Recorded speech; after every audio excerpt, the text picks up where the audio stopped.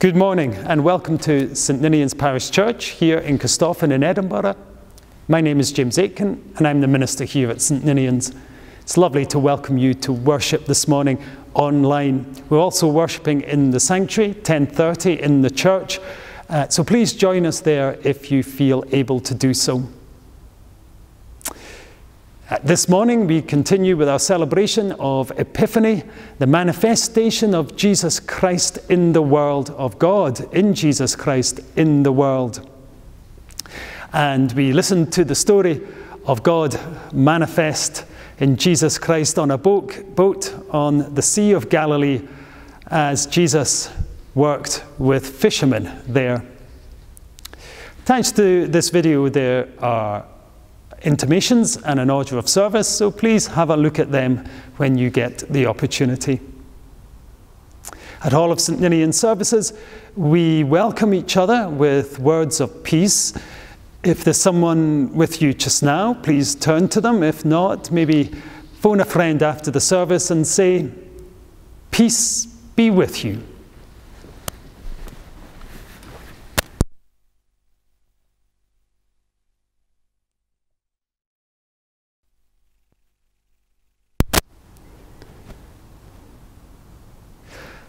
Let us give thanks to the Lord Let us give thanks to the Lord with our whole hearts. Before God, let us sing his praises. We sing hymn number 111, Holy, Holy, Holy, Lord God Almighty.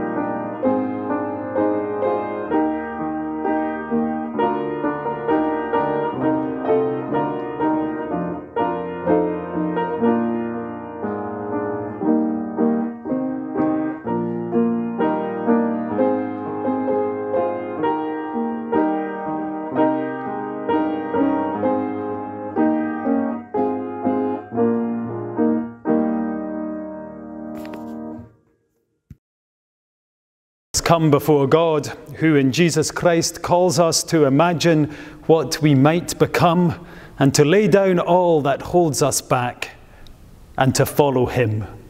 Let us pray. Gracious God, in Jesus Christ you were alive on earth and you were manifest among us. You drew close to us and you showed us how much you value our lives by living as one of us. God of holiness, your spiritual energy, your Holy Spirit calls us to follow you and to live as you lived, holy, righteous lives. By so doing, we are transformed so that what we were and what we are not what we might become. Your spirit of holiness encourages us to imagine ourselves living lives free of all that holds us back in a society free of all that is not worthy of you. Heal us this morning, we pray, to hear your voice calling to us to follow you, and so to leave behind all that we do, say, and think that damages our lives and the lives of others. We are sorry when we fall into bad habits that stop our life from flourishing, and our apathy means we languish in them, uninterested in the better versions of ourselves that might be following you, we might become. We are sorry when we are more concerned for the past than hopeful about the future. We are sorry when we are more eager to condemn past wrongs than enthusiastic about encouraging better behavior in ourselves and in others. Heavenly Father, be with us in every experience of life. When we neglect you, remind us of your presence. When we are frightened, give us courage. When we are tempted, give us power to resist. When we are anxious and worried, give us peace. When we are weary in service, give us energy and zeal for the sake of our Lord Jesus Christ, who taught us when we pray to say, Our Father, who art in heaven, hallowed be thy name. Thy kingdom come. Thy will be done on earth as it is in heaven. Give us this day our daily bread, and forgive us our debts as we forgive our debtors. And lead us not into temptation, but deliver us from evil. For thine is the kingdom, and the power, and the glory forever. Amen.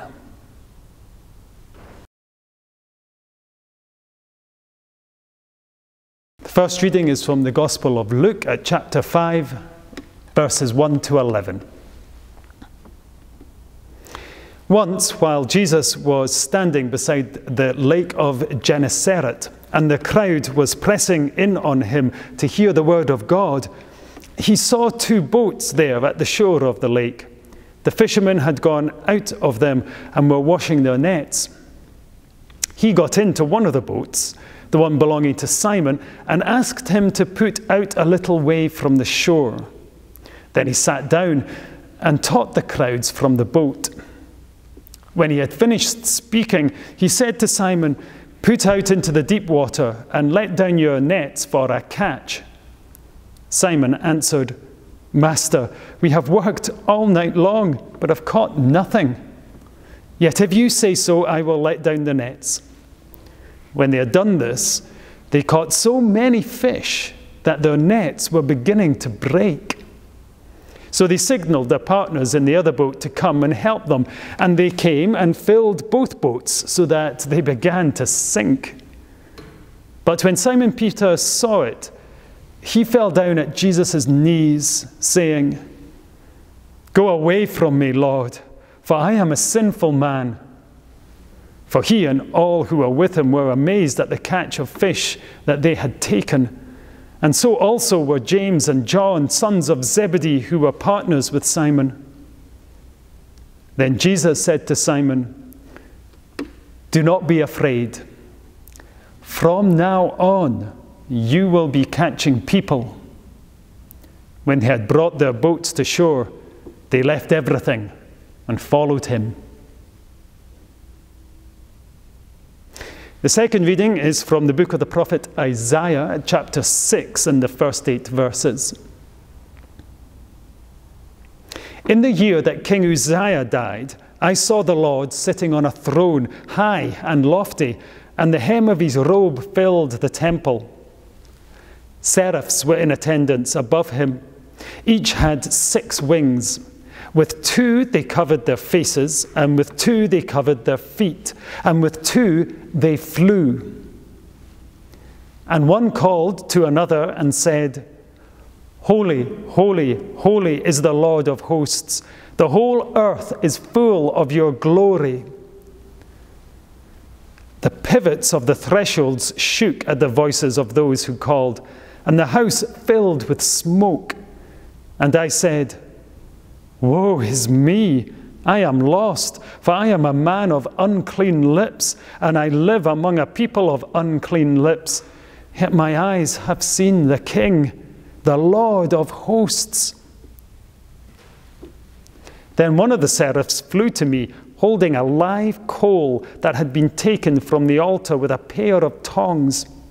The seraph touched my mouth with it and said, "Now that this has touched your lips, your guilt has departed and your sin is blotted out." Then I heard the voice of the Lord saying, "Whom shall I send, and who will go for us?" And I said, "Here am I, send me." Amen.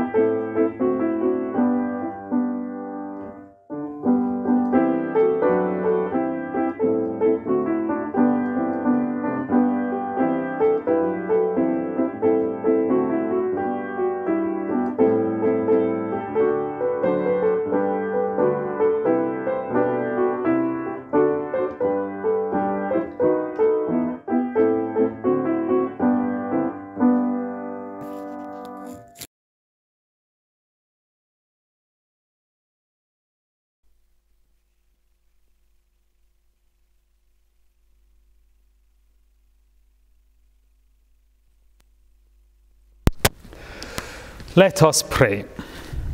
Almighty God, your Son, our Saviour, Jesus Christ, is the light of the world. May your people, illuminated by your word, shine with radiance of his glory, that his love may be known in the world, as he lives and reigns with you and the Holy Spirit, one God, now and forever. Amen. William Wallace, Robert the Bruce, Mary Queen of Scots, James the Sixth of Scotland and the First of England, the Wars of Independence in the 15th century, St. Columba, John Knox, the Reformation, the massacres of Glencoe. These are all just some of the names and events associated with Scottish history. Like all history anywhere, Scottish history can sound like it is all about kings and queens and important people and wars. History is most often told about people and events that are exceptional, because those events and people are what are remembered or written about. Very rarely is history written about ordinary people living ordinary lives, because nobody thinks we will be interested in ordinary people living ordinary lives. And why should normal people be remembered? Ask yourself, will your name and your life go down in history? Maybe not. And that's a shame, because our lives, you and I, and people like us, make up the vast majority of Scottish life. That's not just true of Scotland, but of most history. For example, what was it like to live in the Roman Empire 2,000 years ago? It's easy to discover what it was like to be, for example, an emperor, but what was it like to be an average person like you or me living 2,000 years ago? What was his or her life like? That's harder to discover. The Gospels of Matthew, Mark, Luke, and John are important religious texts for Christians, of course, but they're also interesting to anyone who wants to know a little bit about history and what life was like for the average person living in a small corner of the Roman Empire 2,000 years ago. The Gospels are very short books, but they are so good at telling us what life was like back then because Jesus, the subject of those books, was so good at encountering normal people. In our story this morning, he becomes a fisherman, and so we learn how difficult it was for fishermen to earn a living. In other stories, Jesus is a shepherd, and so we learn about the job of a shepherd in first century Palestine. Elsewhere, Jesus describes himself as a vintner, pruning and tending vines of grapes. So we know that wine was part of everyone's life. Jesus sat formerly at a table for a meal with tax collectors, and we learn about the life of your average, hated tax collector. Jesus was a preacher in a synagogue, and so we learn something about religious belief in first century Palestine. He became a lawyer to talk to other lawyers about the legality of accepting help from a Samaritan. So we learn a little bit about lawyers back then and how Jewish law affected ordinary people 2,000 years ago. Jesus talked with experience about farming and farmers sowing seed on the ground. And so we learn how hard that life was with all the different types of soil that the seed might fall on. Jesus was a guest at a wedding, and we discover how ordinary people celebrated in first century Palestine. Jesus was a doctor, healing people, and we learn about illness back then, especially psychological illness. What's more, Jesus was also a king. He was the king of the Jews when he stood before Pilate, and so we learn a little bit about the fate of ordinary people's lives being decided arbitrarily by kings and other rulers in the first century Roman Empire. Read the Gospels, and you can construct a pretty good picture of who lived in that corner of the Roman Empire 2,000 years ago, how they lived, and what they struggled with, how and when they celebrated, and what their relationships were like with each other and with those who ruled over them. That should encourage us. It may be that when the history of the 20th and 21st centuries are written, our names won't be mentioned by historians. We may know that our biographies won't be written, but nevertheless, that doesn't mean that who we are, who we were, and what we did are of no importance. Our lives have value because we believe that God was in Jesus Christ, and it was with people like us that Jesus Christ encountered, ate and drank with, celebrated with, healed and helped.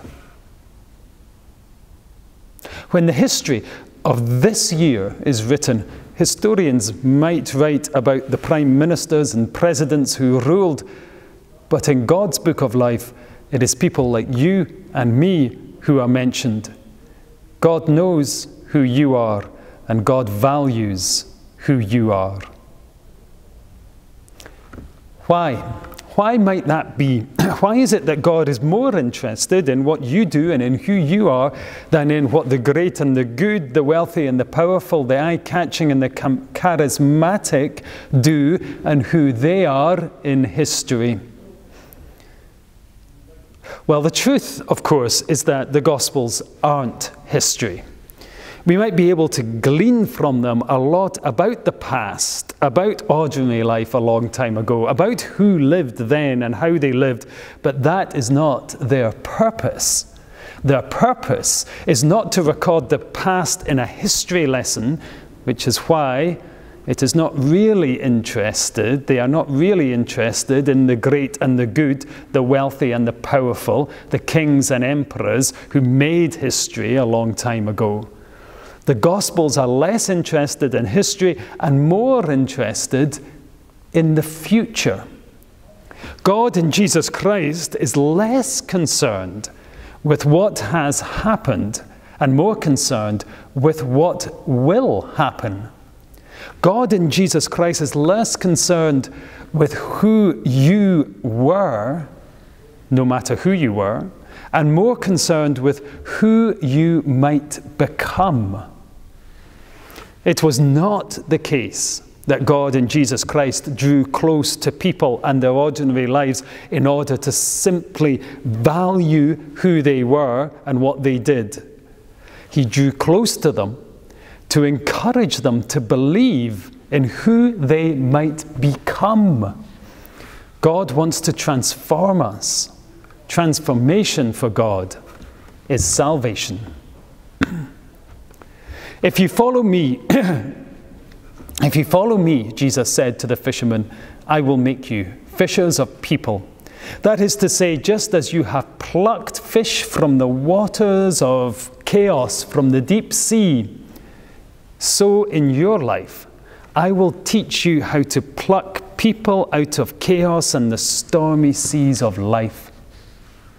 To the shepherds, he said, follow me, and you will become people who love and care for those I love and care for. To the congregation in the synagogue, he asked them to follow them and thereby to become people who fulfill the teaching of the Bible and its specific concern for those who suffered poverty and destitution. In the vineyards, he called on people to follow him and become new wine, to live new lives, pruned of all that holds them back from living life in all its fullness. At the formal dining table, eating with tax collectors, he said, follow me, and as I have invited you, you will become people who will invite others to the banquet of the kingdom of God. To the guests at the wedding, he said, follow me, and you will become as close to God as a bridegroom to a bride, as a bride to a bridegroom. To the lawyers, he said, follow me, and as I have understood your laws in a moral context, so you will fulfill the law with mercy as with justice. To the sick, he said, follow me, and you will learn that your illness has nothing to do with sin. And as you have been healed by forgiveness, so you will be able to forgive others. Follow me, he said to Pontius Pilate, and you will discover that being a king is about serving people, not oppressing them. The question that the Gospels ask us is not, who are you? God knows who you are. The question is, who might you become? The story that God wants to tell about you is not about what you have done, but about what you might do. Whereas God in Jesus Christ values you and loves you dearly, no matter who you are, what interests God is what you might do and be in the future. Don't be afraid. From now on, you will be catching people. When they had brought their boats to shore, they left everything and followed him. The question of who we might become has been a question that the Church of Scotland as a whole has avoided. For too many years, the Church has comforted itself in the knowledge that God loves his people, values his people, and draws close to them. For too many years, the Church has enjoyed the company of Jesus Christ sitting in its boat on the lake, receiving encouragement and guidance on how to fish and where the bountiful shores are. For too many years, the Church has heard Jesus say, do not be afraid, but has closed its ears when Jesus has said, from now on. And the church has rarely left its history behind in order to follow him. That is changing. Or at least there is a plan for the Church of Scotland as a whole, and for the church regionally here in Edinburgh and the church locally here in Corstorphine, to acknowledge that God loves what we have done and who we are, but also to recognize that God in Jesus Christ also asks us to think about what we will become from now on.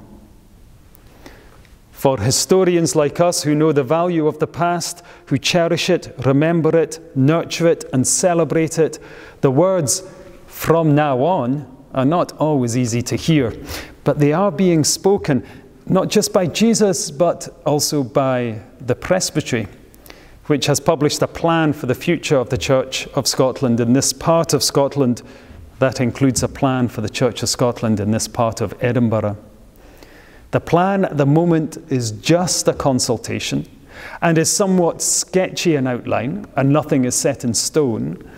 Kirk Session of St Ninian's will be discussing it this coming week, and in that discussion it will be important to look for the ways the Presbytery has recognised who we are, what we have done, and where we have been, to what extent we are known already by God. But equally important are the words "from now on." And equally important is the question, who might we become?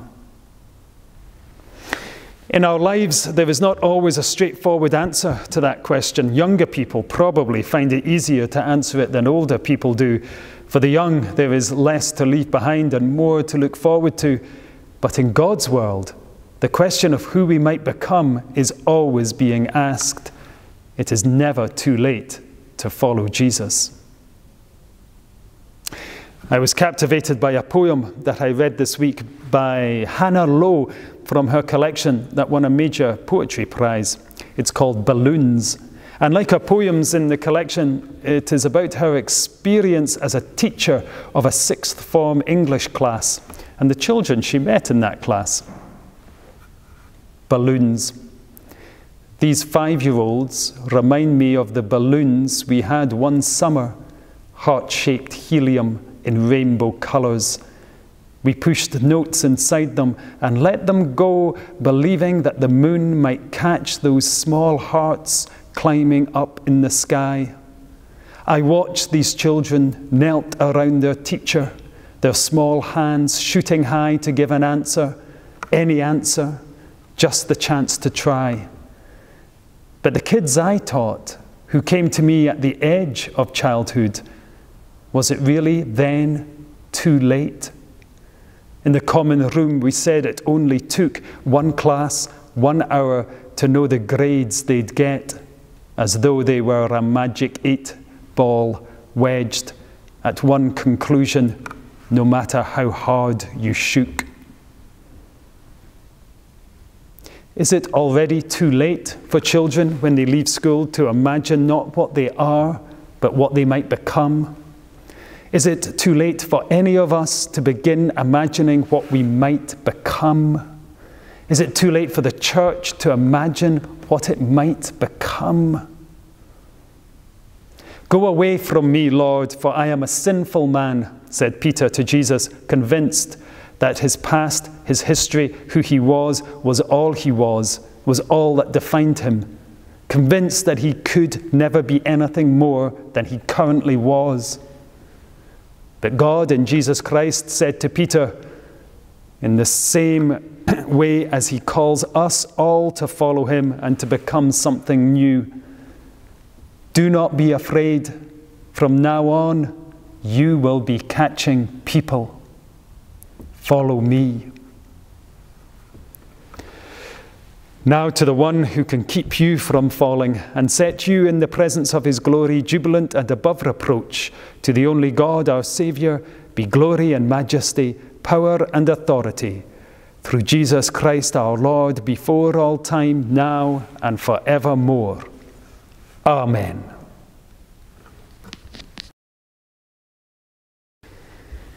We sing hymn number 532, Lord, you have come to the seashore.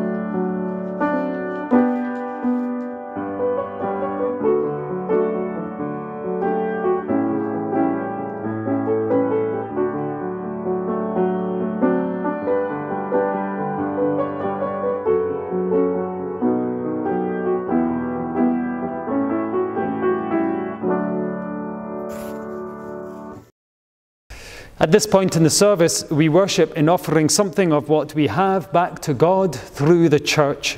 St Ninian's, like all churches of Scotland, is a self-financing charity, and if you wish to contribute to the work of the church, you can do so by following one of the links below, or you can contact me or St Ninian's treasurer.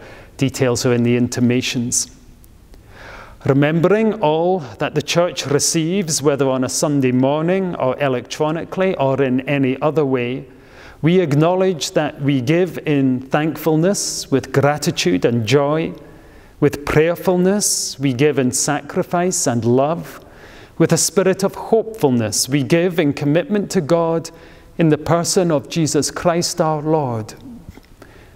We sing our blessing.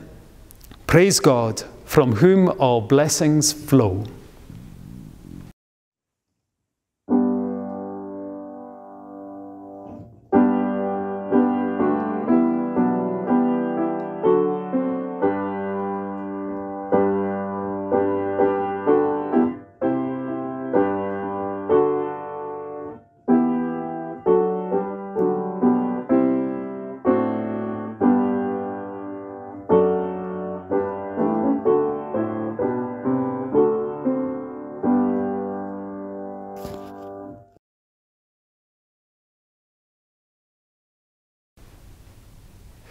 Let us bring before God our prayers for those in need here and across the world, and our grateful thanksgiving for our blessings.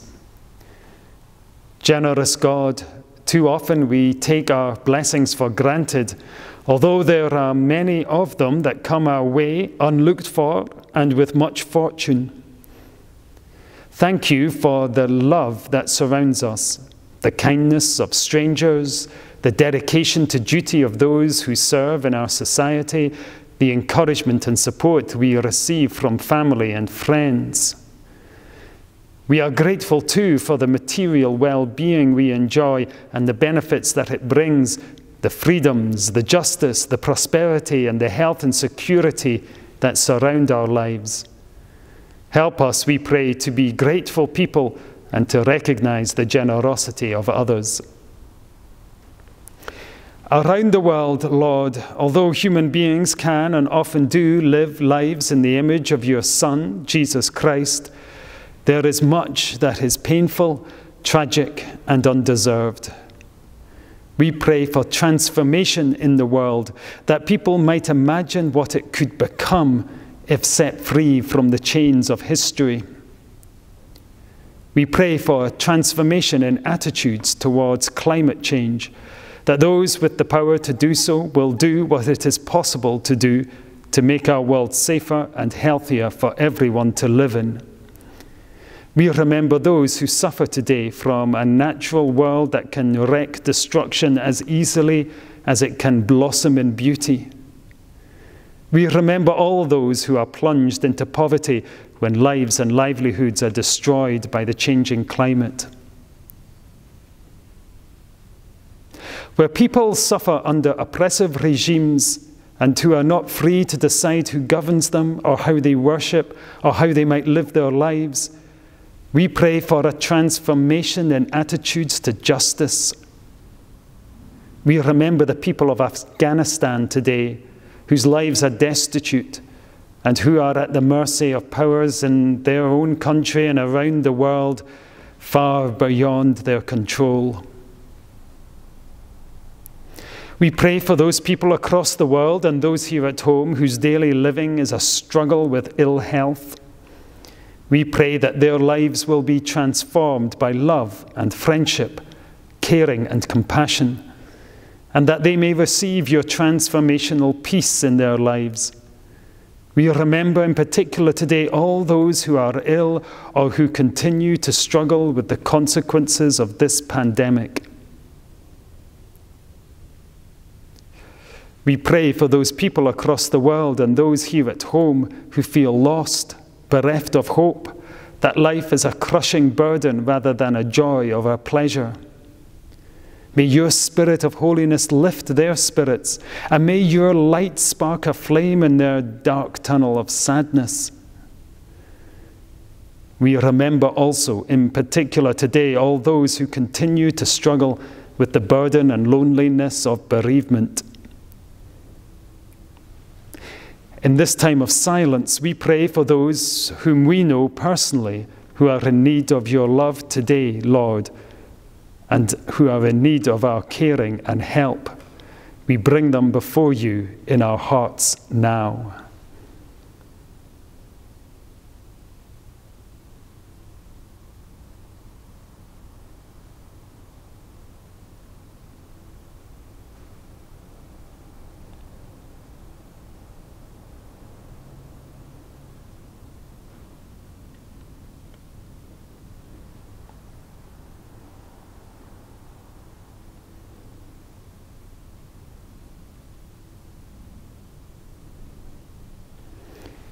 Eternal God, we give thanks to you for the great community of faith into which you have brought us, for those who have kept safe our scriptures, gathered our songs, built our sanctuaries, and taught us to know and trust you.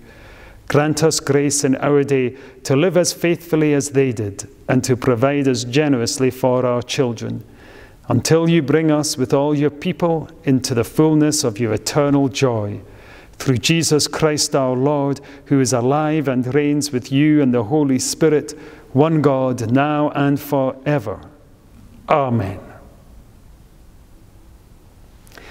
People of God, go out into the world to follow Jesus Christ in your lives and in your living, and to imagine a future that is free of the burden of the past and transformed with love, justice, and mercy. We sing hymn 247, Moved by the Gospel, Let Us Move.